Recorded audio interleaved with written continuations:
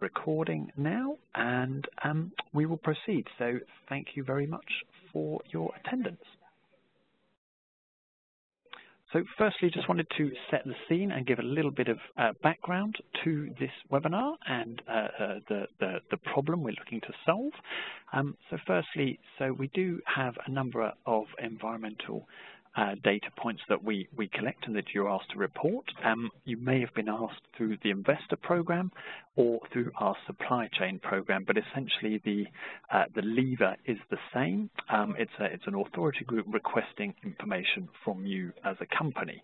Because it's a standardized request, we're looking to reduce the burden. This is for yourselves because you can provide one set of answers to anyone who is asking for this information. So we see a few examples on the screen of some of the investors who are requesting information, but also some of the who might be your customers if you're part of the supply chain project. The types of data that you may be requested to ask, depending on whether you're responding to the climate change or the water questionnaire. So it could be around from climate change on the management side, around strategies, targets, and emissions reduction activities. For your risks and opportunities, whether that's regulatory, physical, or other. And primarily what we're looking at today is data around the emissions reporting. So that's methodology and actual data for your scope 1 and 2 emissions, the electricity usage, any purchased other power, and so on. On the water side, you may be asked about your growth strategy and detrimental impacts of your water use. There's quite a lot of questions around the risk assessment, both exposure and opportunities. Primarily, again, what we're looking at today, where FCS can help, is around water consumption data, discharge data, withdrawals and recycling. So it's more numerical data that's being requested for that sort of point. But there's also questions around your corporate response, around your governance and your targets and so on. This could be from the supply chain module as well. There's customer-specific information, which is around allocating emissions to customers or product level data for your goods and services. And for water, that might be intensity data for your products in regards to how much water is used. What we do sometimes hear from companies is that chasing internally for this information can be a bit of a burden for CSR or ESG teams, who are often quite small teams within a larger corporate entity. CDP has outsourced our scoring to FCS for a number of years, and they've scored, many thousands and thousands of responses. And looking at that same issue of the burden of collecting data and having a large problem to deal with, we felt there was a need for a partnership to meet this need for companies. Just wanted to reiterate, we do have a strong conflict of interest policy, and so any company that is supported in a sort of consultancy basis by FCS would not be scored by them in the same year. So just to reassure anyone who may have concerns about that. We see in those couple of speech bubbles that kind of makes clear that the issue we're looking to deal with here is that collecting this emissions data from all your facilities is time consuming and can often distract you from the role of actually trying to reduce your emissions. There may also be language barriers and so on when trying to gather this information from your regional offices. Having put that question out there, I will hand over to my colleague at FCS, Greg Scandrett. I'll just make you the presenter, Greg. First of all, hang on one second, I'm just going to get your slides open. Excellent. And then I'll give you the presenter rights. I'll pop myself on mute again, so just to remind you, if anyone does have any questions through Greg's talk, please do use the chat function and address your questions to host and presenter. Thank you very much. Greg, over to you. Great. Thanks, Daniel. And again, thank you for everyone joining this webinar today. As Daniel mentioned, my name is Greg Scandrett, and I'm with First Carbon Solutions. We're talking about data today, and specifically the process by which we collect and capture, analyze, and process data for your CDP disclosure, or really any reporting scheme. So data is central to a sustainability program. That's sort of, if you will, self-evident, whether it be Scope 2 purchase power data from your existing ERP system, whether it be fuel usage information from a production system, or Scope 3 emissions, Scope 3 data from, for instance, your supply chain or an LTA analysis. So data is central, but it's affected by a number of things. And SCS is a process to take on all the tasks necessary to identify, capture, and manage that data for your CDP disclosure or any other reporting scheme. And those three terms are important, and we'll dig down and we'll drill down into each one of those: identifying, capturing, excuse me, and managing that data such that you can repeat the process year after year.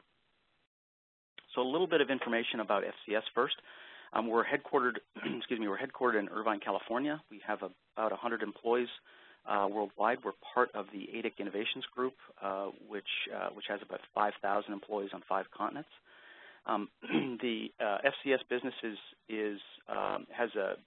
one of the main components of their business is the environmental, social, and governance business practice, which is really broken up into two areas. One is disclosure consulting, that is helping companies with their CDP disclosures, GRI disclosures, DJSI, and another is related to consulting and providing technology solutions for resource management, energy, carbon, water, waste, within the fence line of the organization or within the supply chain. As Daniel mentioned, we've scored over 15,000 CDP disclosures to date, and we've conducted about almost 1,000 performance review calls with customers. But really, at our core, we are a process and technology company, and then we inject what we call relevant subject matter expertise into the particular markets. So we bring these three these three elements together, and I'm going to speak about each of these three elements with respect to data. So this slide really represents, represents the problem statement associated with the sustainability officer.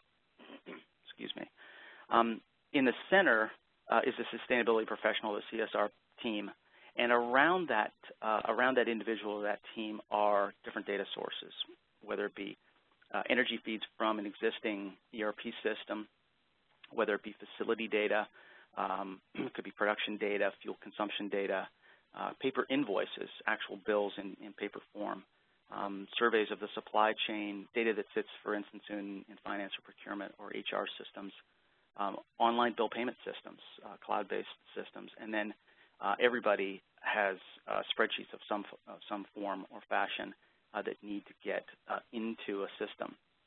So we have a number of sources of data, and behind those sources of data are departments and people that then support those sources. So the challenge for the sustainability professional, the CSR team, is to identify what sources of data they should collect that information from, what the quality of the data is, and actually going out and obtaining it and transforming it in whatever format that they find that in back into a system that they can actually take advantage of or make use of. So our solution is essentially this slide in very high level. And what we heard from our customers was we want a no-hassle, standardized, and streamlined process to both collect my data, analyze it, and then report it to whatever reporting scheme that I wish to report to. And the solution really has these sort of 4 bubbles at the bottom. Data collection and entry go together, although they're very, very different. Data collection is the process by which you go to the data source and actually collect that data. So may be very close to the sustainability professional. That is a corporate system that they can have access to, for instance, with ERP software technology. But some may be at a great distance or disparate data sources, both geographically and organizationally from them. The process of data entry is really about converting that data and analyzing the quality of that data, and then converting it into a system that they can take advantage of, basically a repository that they can then act on. The software is the component of that technology, a repository or system of record for your sustainability data moving forward. And then the analyst support really are the bookends to that process. So on the front end, analyst support, or subject matter expertise, really identifies where are the data sources, what's the quality of the data, how much data, what's the granularity, et cetera. And at the end of the process, what is the level of transparency that the organization wants to report. We collect maybe a lot of data, but we don't necessarily want to report all of that data, for example.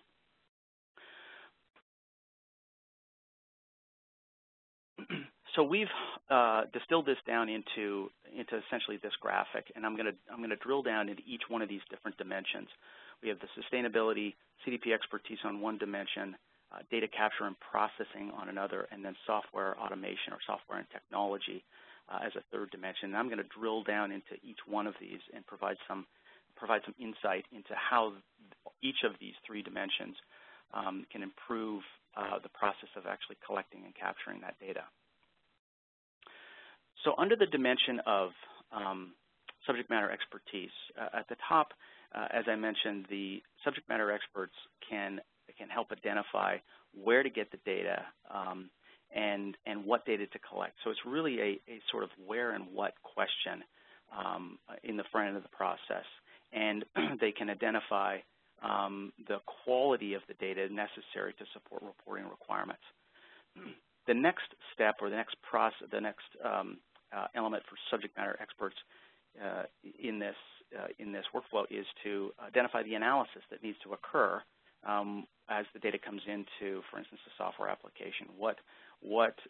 Essentially what calculations, what methodologies by which we then roll up or aggregate or transform that data necessarily for reporting requirements. And then lastly is sort of, if you will, on the reporting, the output side is to identify the appropriate level of transparency for that data. How much data are we going to release? What's the information? How are we going to compare this particular data with maybe certain data that we don't want to release, production information, for instance, as an example. And then how can we repurpose that data? That is, if we collect information, how can we repurpose it for not only CDP, but for other reporting schemes or other stakeholders, both internal to the organization as well as outside. Excuse me. The next dimension is the software and technology. I have two slides on this. I'll start with software. And FCS has a software application entitled the Sustainability Workbench, in which we can collect the sustainability metrics from the organization or outside the organization, and then manage those metrics in a way that support your reporting requirements. So, for example, we can create certainly actionable outputs of help you with your sustainability, help you with your CDP disclosure as well as your sustainability reporting. We can manage updates to calculation methods and methodologies and factors as a function of time. Manage change to business. No business ever stays constant. There's always acquisitions and divestitures and changes in process that need to be managed, and managing those within a software that can provide, and this is an important point, provide a system of record as a function of time to show what happened, for instance, last year and the year before versus what happened this year. Setting baselines and then updating those baselines. So setting a baseline for a particular year and comparing my year's results as a function of time, certainly within the software, as well as updating those baselines based upon changes in my business. And then lastly, and this is a good segue to the next slide, is the ability to integrate to data sources and pull data from various data sources in electronic format directly into the software. So those could be, for instance, ERP systems, SAP as an example, or production systems. They could also be cloud-based systems. So here's an example, a screenshot of the Sustainability Workbench dashboard. We have, and I won't go into the details of the application, but essentially we can input metrics, do calculations, display the information on dashboards and print reports, and help you manage and forecast your sustainability metrics and the changes to both either the reporting changes and or changes to your business as a function of time. So this is an example of what I call three different types of data, and I'll try to provide some examples of what I mean by different types. But on the top we have very low touch, if not no touch data. That is data that's in electronic form that's well structured, that sits, for instance, say within it could be an ERP system, it could be a system that has an exposed connector that we can capture that data. Another example is with we've got a partnership with a firm that has relationships with actually not 1,800 but now 2,400 utilities globally to capture really scope 2, but purchase power. They also have water and waste data, and they've taken that semi-structured data on monthly bills, say a monthly electric bill, and they can convert that electronically to structured data that sits within a database. So if you have purchase power, which most everybody does, and they have those utilities as partners, we can connect to that data source, cloud-based data source, and actually pull that data in on a monthly basis and make use of that within Sustainability Workbench. The second type of data is what I call sort of moderate touch, and an example of this could be a spreadsheet, the data that exists within an electronic form, but maybe some manipulation needs to be done, or it might need to be uploaded manually or uploaded in the system. Somebody needs to actually physically upload the data to the system. Another example is if we have actually a paper copy of data. A bill is an example, but it could be fuel consumption. It could be output from a strip chart or something like that. And we can run that through a natural language process engine to convert that data, convert that semi-structured or, in fact, non-structured data into fully structured data and make use of it within a database. And the terms of semi-structured and non-structured are really text, converting that text into actual data that I can put inside a database and put a row inside a database. And then lastly is really the high-touch data. And this is really reserved often for hard-to-get data. And it could be, for example, it could be data at a particular facility. It could be data geographically at a distance from, for instance, your corporate office. It could be just difficult to get because of the organization. You're collecting data, for instance, from an organization or from a facility that you own, but that you, for instance, don't operate, or you have a piece of property that you lease and you're collecting data from your lessees. So this is often we reserve this type of data. We reserve this category really for our BPO process and our business process outsourcing group, in which we'll effectively put a person on or a group on collecting that data on a systematic basis, on some type of granularity, usually monthly, but it doesn't necessarily. It could be weekly, could be quarterly, could be annual. And we'll go out and chase that data down. We'll bring it into the process. We'll evaluate the quality of that data. We will run some tests on it, and then we'll convert it into a form that's structured, and then we can drop that into Sustainability Workbench.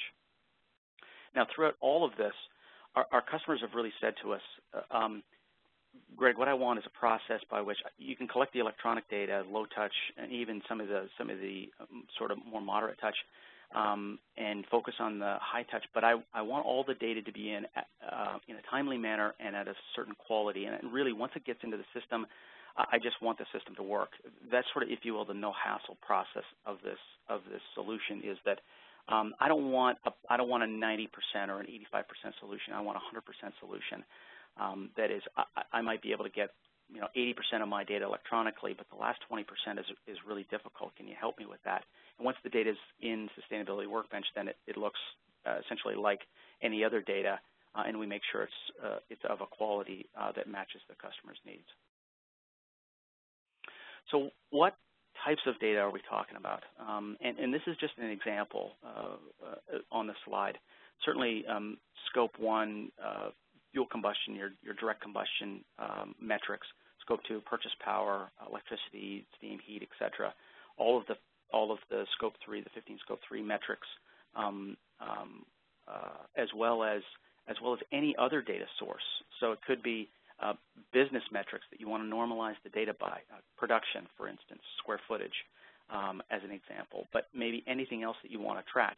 You want to normalize your carbon emissions by that metric, but you may want to do a correlation between production and your current water usage or your current waste consumption or your current energy usage. And then certainly the performance and offset programs. If you have energy efficiency programs or carbon offset programs, we can manage that data also and bring that data in to match that up against your current carbon or energy or water program.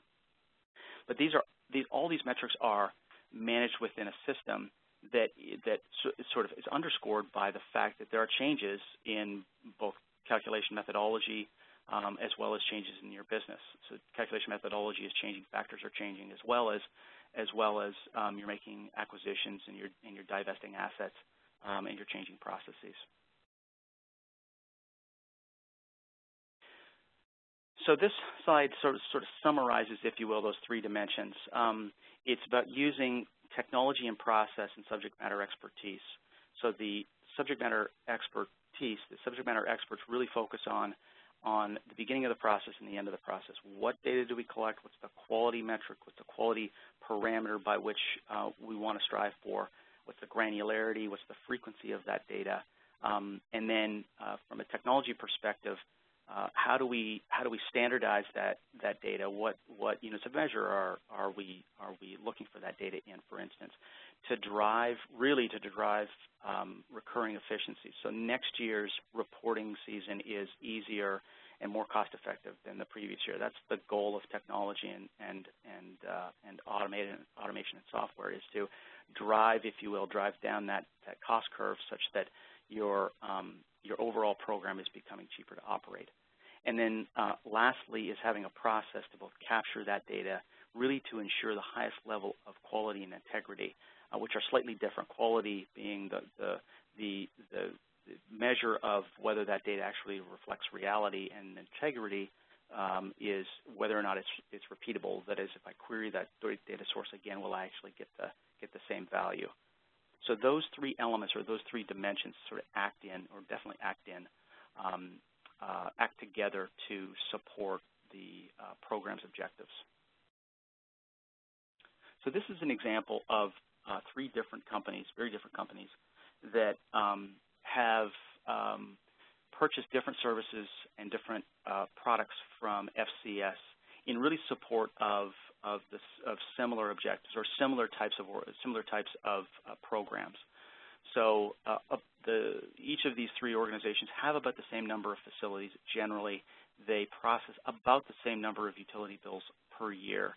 The metrics that they're collecting, the data they're collecting, are somewhat different, but they've purchased basically very different solutions, or very different components rather, from FCS. Almost all have opted for BPO services. That if you will, that high touch, going out and actually collecting data on my behalf and cleansing that and bringing it into a system. Two of which have opted for sustainability expertise, and then one has opted for software solutions and technology. And really what it comes down to is what are the objectives of your program? What are the objectives really specifically about the data collection and capture process that you want to improve? Is it that hard to get data? Is that what's causing you some frustration? Is it some expertise around a particular reporting requirement? Is it something within, for instance, Scope 3 that you need to tackle, or is it really managing data in a systematic and automated way to create a system of record for your sustainability program moving forward? So with that, what do we generally look for in terms of scoping and engagement and identifying really a cost for a project? And essentially above all of these are really the objectives. The objectives that you want to try to achieve. That is, what are the objectives for going after and improving data? Is it, for example, is it extending the boundary of your program? Is it changes in process? Is it augmentation of your existing staff? So some of the things that we look for are certainly the objectives. What are you trying to achieve with improving the quality of the data coming into the system? But it's also sort of what are the data elements you're trying to capture? Where are they both geographically as well as organizationally within the company? That is, how far away from your sustainability program do they exist? Are they spread across the globe? Are they at the edges of the organization, or are they generally fairly close? Do they sit within an ERP system, for instance, that we can get access to? What are the number of facilities and types of users that are part of the solution? And then what are the reporting requirements? Are they sort of, if you will, basic and out of the box? Or are they more custom and very specific? And then are there any additional consulting services that you would want in terms of CDP performance improvement, but also anything in terms of your Scope 1, Scope 2, or Scope 3 calculation methodologies? And that's it. My contact information is there. Daniel, I'll hand it back to you. Great. Thank you very much, Greg. That's fantastic. I'll just go to this last slide here. So we have a little bit of time for some Q&A. So we've had a couple of questions in. I'll just give a couple of moments while I just ask these first two questions. If anyone does have any further questions to ask, please use the chat function and address it to host and presenter, and we'll answer those. But yeah, the first question is probably the sort of the boldest. Is, someone's asked, how much does it cost? Is there any way you can give a sort of indicative range? So that's probably a key one you get asked all the time. Yeah, it's tough to give a cost without knowing a lot, without knowing really much about the type of data and where it's located and the objectives. So there's a pretty significant a difference between sort of the high and low. It's very difficult to identify where the cost would sit. But for instance, we could have a fairly complex organization, many facilities, geographically dispersed, that have their data really well centralized, and the cost is actually relatively low, versus a smaller organization that's, or not necessarily even smaller, but a less complex organization, say for instance based all in one particular region, that has their data dispersed to their facilities, that might be actually quite a lot more challenging to collect. So that's a really difficult question to answer. But with a little bit of dialogue, we can hone in on that fairly quickly and be able to answer that. Great, thank you. So we've had a question. So would a typical outsourcing engagement be an ongoing one, or sorry, it's just jumped off the screen, or a one-time affair during the year during reporting season? So yeah, yep. Is it a one-off or an ongoing thing? Yeah, could be both. We've done both. We've done one-off in terms of one-off, not only right before reporting season, but also just one-off in general. Basically, get the company started with a backlog of data. We've done, and we do just around reporting season, and then we do an ongoing engagement every month. We get, for instance, invoicing that gets posted up, and we'll process that. Clients that process that do a QA check and post that in. So it's really any of those approaches would work. Just depends on the client requirements. Exactly. Sure. Okay, so another one.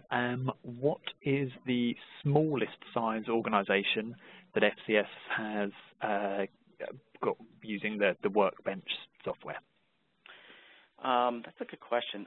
I think the smallest is probably just a couple of facilities.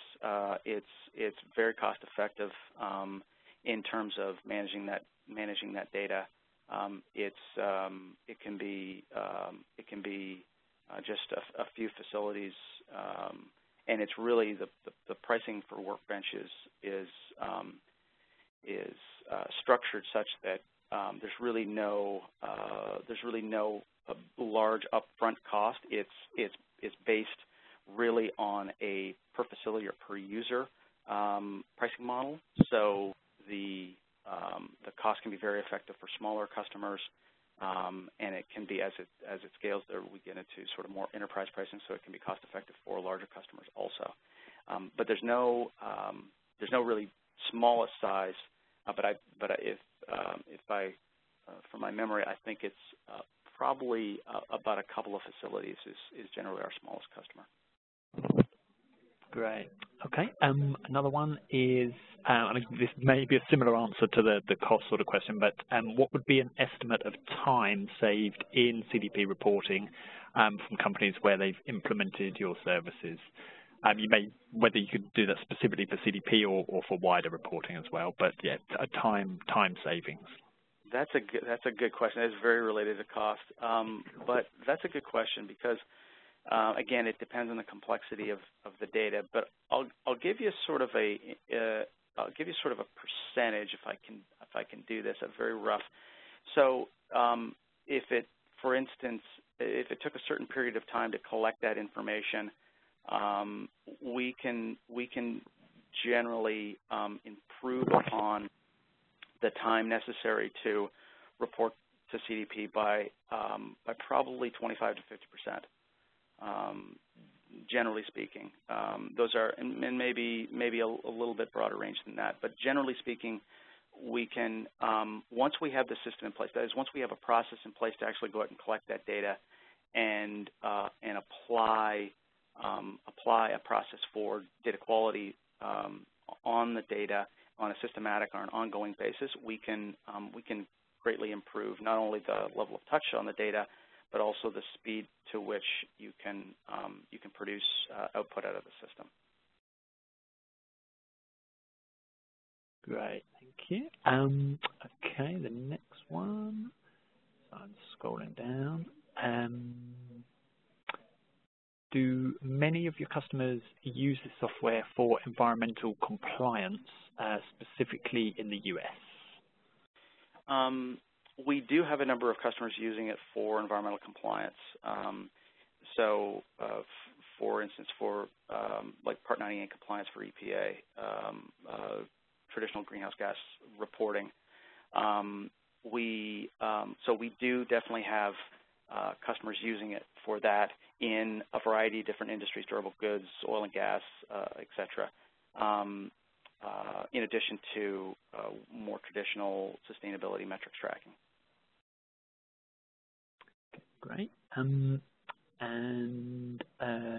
Question from actually the same person. Are there customized reports and dashboards available besides the reports just needed for CDP?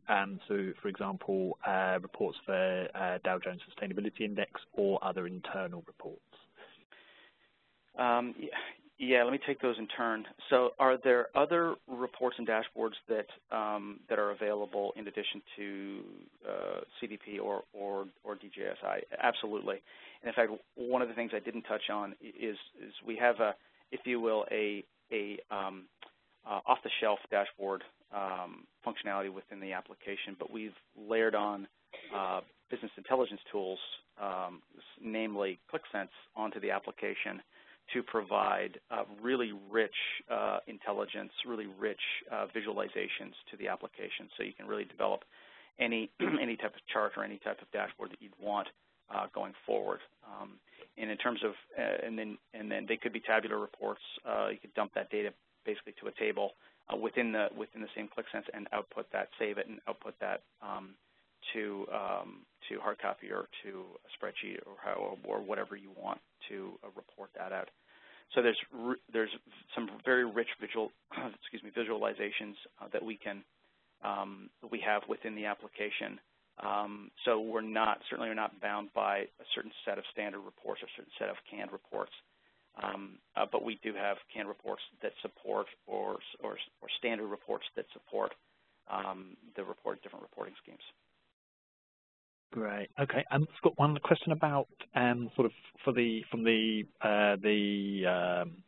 stronger touch there at the outsourcing element. So if you a couple of questions, different people but sort of related. So can you collect from Asian facilities across Asia? And the second question was around if you've got multiple locations, none of which would deal with English language. How is that manageable for you guys?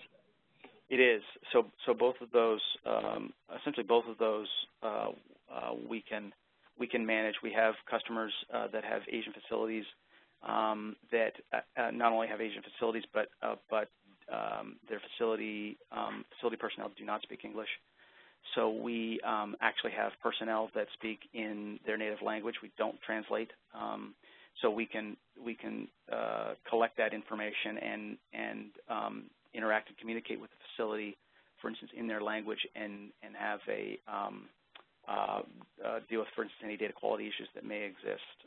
So in summary, we definitely have customers that have facilities within Asia currently, and we can handle and manage the fact that facilities don't have or don't use English as their native language. Great, thank you. And there's a question, one more for me, which is if FCS is providing consultancy and data management services, who then does the CDP scoring for that company?